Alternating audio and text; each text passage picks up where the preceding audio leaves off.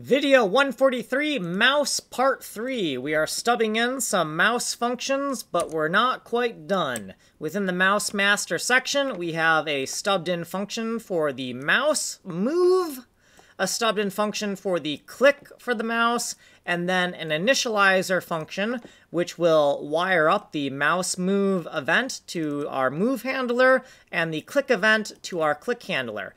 You'll notice that we write the input mouse event object as evt mau because it stands for event mouse. It's general to specific because in our keyboard handler, we call it I event key rather than I event mouse, and we want to be as consistent as possible in our code.